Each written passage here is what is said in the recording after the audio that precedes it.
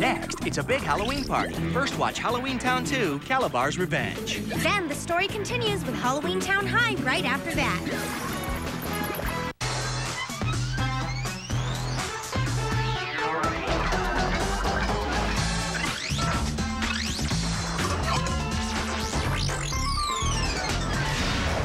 Hi, I'm Kimberly J. Brown, and I play Marnie in Disney Channel's original movie, Halloweentown High.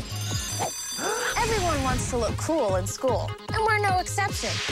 Pete, honey, could you do something about that tail?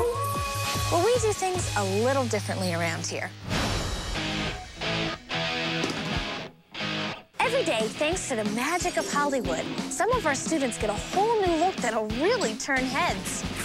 This is Mark Villalobos, our special effects makeup supervisor. He's in charge of transforming over 40 actors into the fantastic creatures and characters you see on the screen.